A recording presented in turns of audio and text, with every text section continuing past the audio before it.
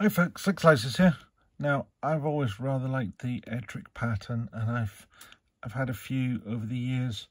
I have a family connection with the Napier and Ettrick side of things.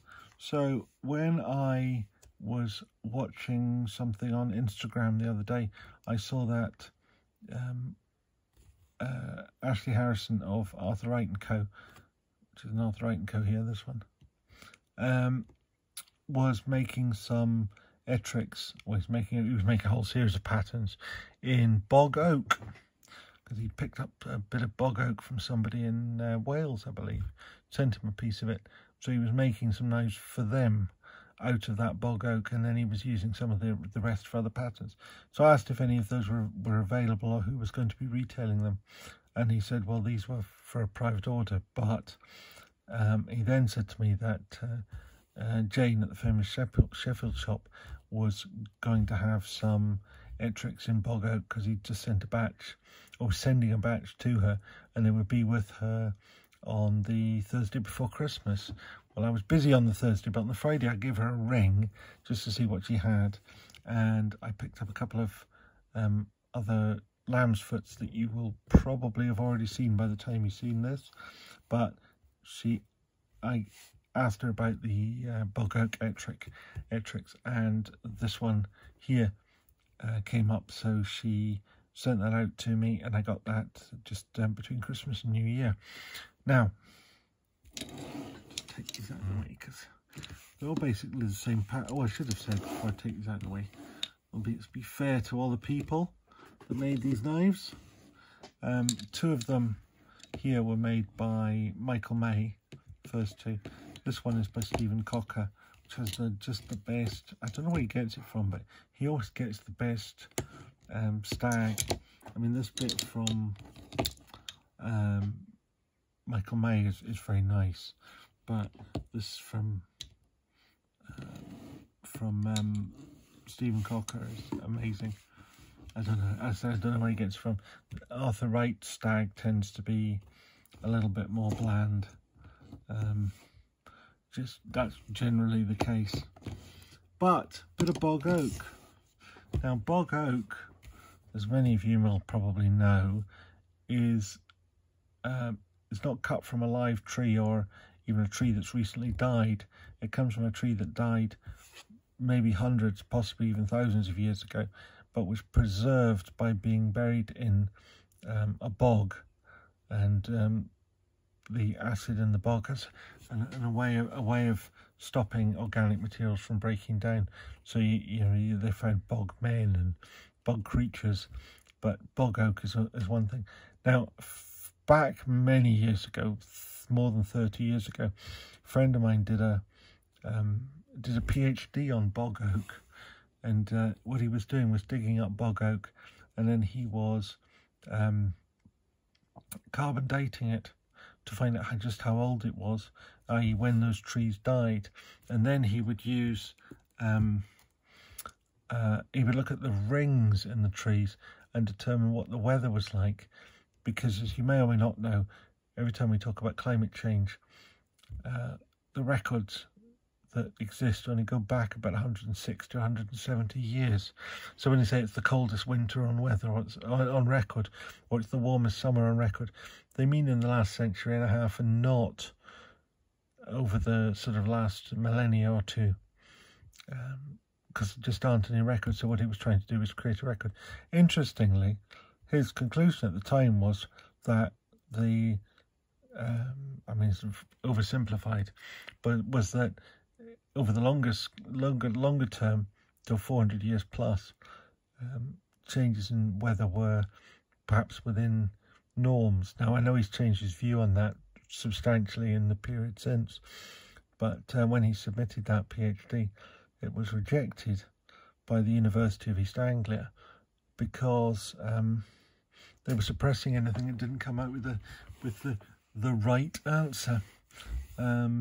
So that was interesting. When that came out as a bit of a scandal, kind of some of us pressed him to resubmit his PhD, but he said no, it was all in the past. And I suspect that's because climate change has become a little bit more of a contentious issue, or a more of a reality, let's say, than it perhaps was then.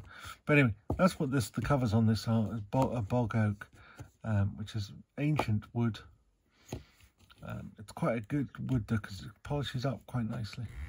So this is the Ettrick pattern. I've spoken many times before about the Ettrick name. Now, what I don't know really is where the Ettrick, why the Ettrick knife is called the Ettrick knife, and what the background to it. I know where Ettrick is, I know about Lord Ettrick, I know about the Ettrick Shepherd and various things like that. But what I do know a little bit more about is the Wharncliffe. Now, the Wharncliffe blade was developed by Lord Wharncliffe. That's where he got where it gets the name from. But his name was actually James Archibald Stuart Wortley, MP, and he lived from 1805 to 1881. He later became first Baron Wharncliffe, but he was very much related with the Joseph Rogers Company, because he introduced Joseph Rogers to the Prince Regent in 1821. Rogers then collected their royal warrant in 1882, and there's clearly a connection there. And Stuart Wortley, the MP, became Baron Wharncliffe. So, you know, this is all to do with royal patronage and so forth, I think. But anyway, he apparently came up with this blade in conjunction with his gamekeeper. So I suspect his gamekeeper probably designed it, but the young MP took it to Joseph Rogers and said, this is what we want. We want you to make this little blade for preparing small game. So this is the sort of blade you might use if you were preparing squirrels, pigeons, perhaps something as big as a rabbit. It's not obviously, you're not going to dress a deer with it, but this is, you know, because this is a sort of a small blade. It's not a you know, great hunting knife, but it's a little Triton game knife. In terms of its actual blade length and knife length and so on, we're talking about a full blade length of 2 1/4, but a cutting edge of just 1.75 inches, or 1 7/8 inches. Overall length of the knife just comes in at just over 6 inches. So I actually quite like these, particularly in the UK, because blade length is an issue, but with this blade length you're never going to have a problem. But if you've got big hands like me, the idea of a knife with a small blade like that can be a little limiting. But the Ettrick has a blade, a handle that's much longer than the blade. Now, people would say that's inefficient and so forth, but it actually means you've got a knife that's big enough that you can use without it having a huge blade on it. I mean, other companies have tried to achieve similar aims. Most famously, probably Spyderco. The Spyderco Dragonfly, you might not think is a desperately keen competitor with the Wharncliffe, with the Ettrick rather, but you have a similar length of blade edge and a similar length of long handle. You know, so much longer than the blade. It's almost twice the length of the blade, or the cutting edge of the blade.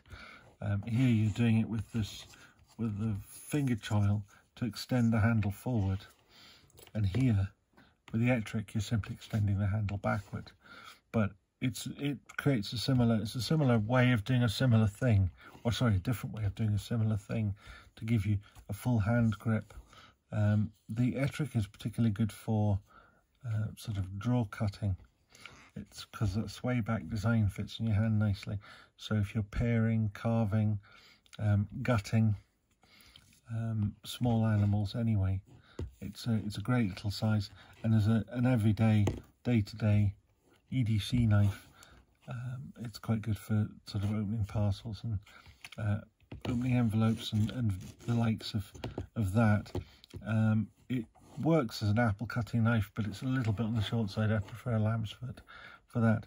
But anyway, this is the Arthur Wright, Ashley Harrison made Ettrick with a Warncliffe blade in bog oak. And I picked these up from the famous Sheffield shop, and for the avoidance of doubt, I have no connection with the famous Sheffield shop other than I like talking to Jane on the phone. I've never met her, but on the phone she sounds absolutely lovely. So hardly recommend them as a company to deal with, and Jane in particular. And this is a lovely little knife which will add to my Arthur Wright collection, which is growing and growing and growing and outgrowing the space in which I have to keep it, which is an interesting problem that I've got to resolve. But anyway, thank you very much for watching this. If you like the stuff, please give it a thumbs up, and if you'd like to see more of it, then subscribe and remember to ring the bell. Thank you very much. Bye.